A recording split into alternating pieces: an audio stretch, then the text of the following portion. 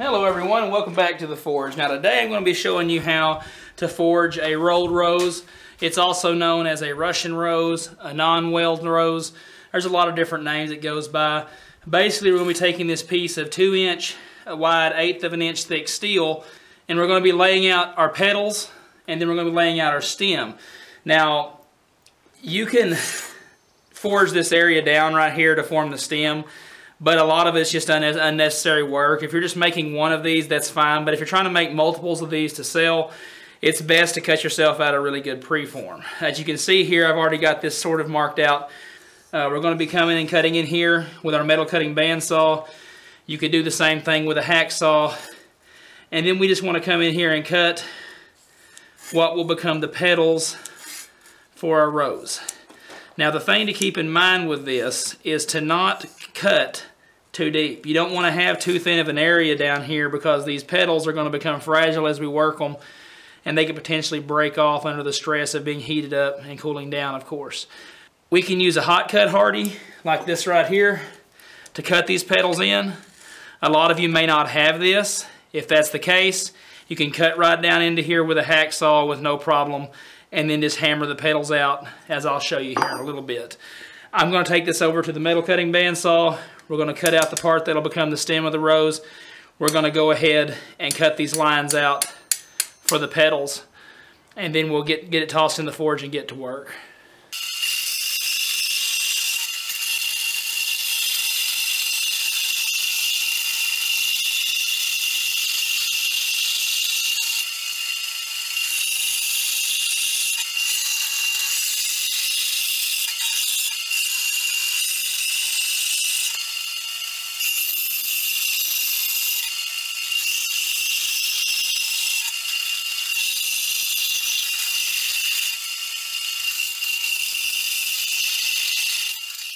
Alright, there's what our preform looks like.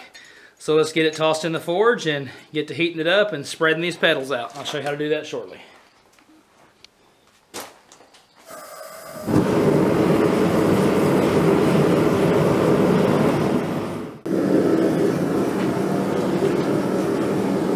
Alright, so what I want to start doing is, first of all, I want to knock that corner right there down because it's going to be the exposed petal on the outside. We don't want it to be real sharp.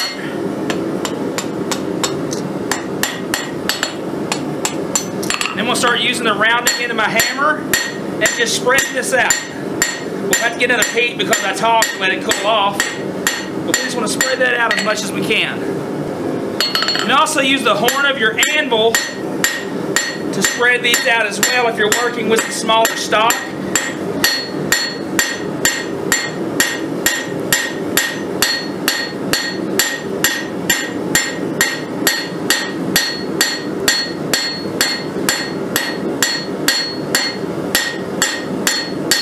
Be mindful of the junction point right here between these petals because we don't want to hammer that too thin because that's going to be where all the stress is when we start bending these petals around. That petal right there doesn't look bad.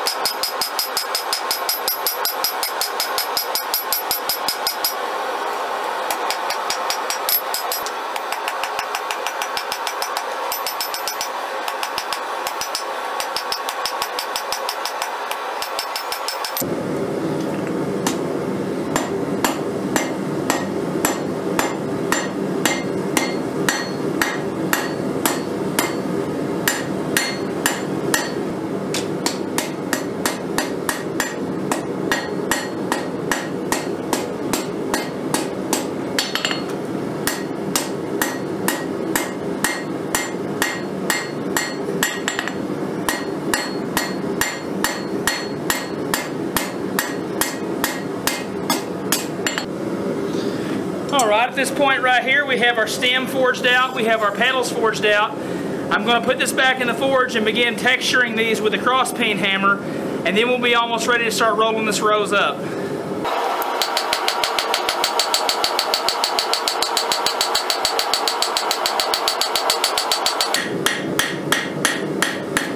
Alright, now when you're doing this right here, just remember to not hack right here between these pedals, because if you hit right there, it's going to make that super thin, almost guarantee it'll break off at that point as you begin rolling it up. But you kind of see the look that I'm going for here. Cross peen hammer, straight peen hammer, whichever one you want to use does a real good job. So I'm going to put this back in there and get these other pedals done.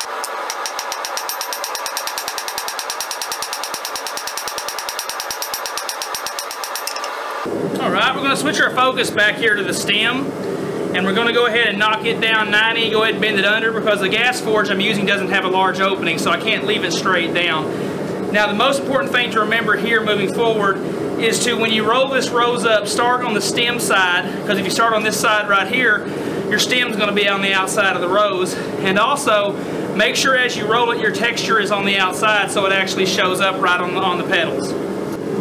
When we go to knock this stem down right here, grab this pedal, because that way it puts none of the pressure on this junction right here, because we don't want any unnecessary stressors, because it's really easy to break this. All right.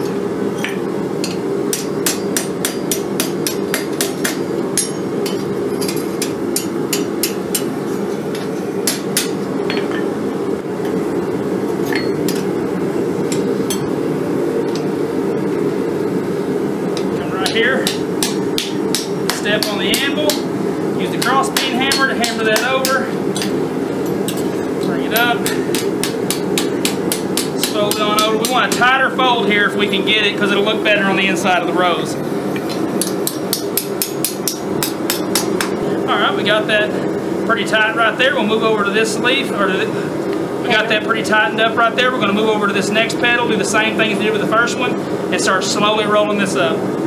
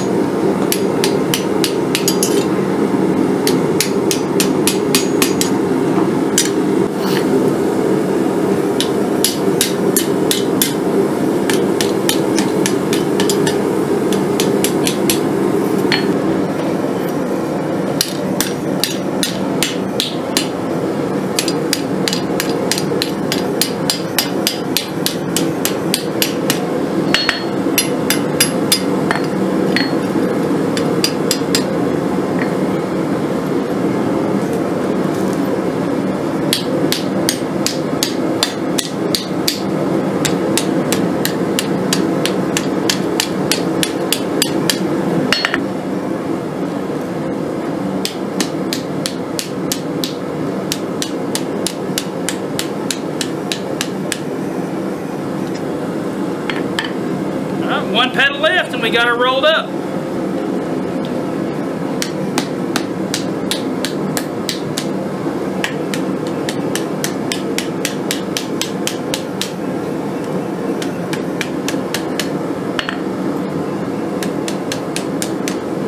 Alright, you see how the center of our rose is down in the middle? I'm going to come over here to this hole on my anvil and put the stem up and hammer on the stem and push the bulb of the rose, the eye of the rose there down some to bring it up above the rest of this. Literally just a couple of taps will pull all of that up. There we go.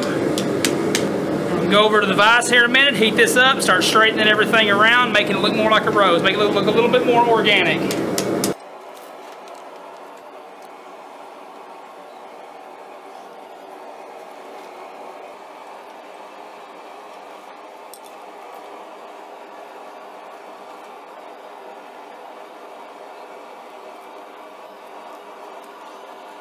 Alrighty, and that's how I forge a single piece rose, a non-weld rose, Russian rose, rolled rose, whatever you want to call it. It's a really fun project. It's a great beginner project. It teaches a lot of different things, hammer control, how to use different parts of your anvil to form things. Like I said, with these, pre-form is key.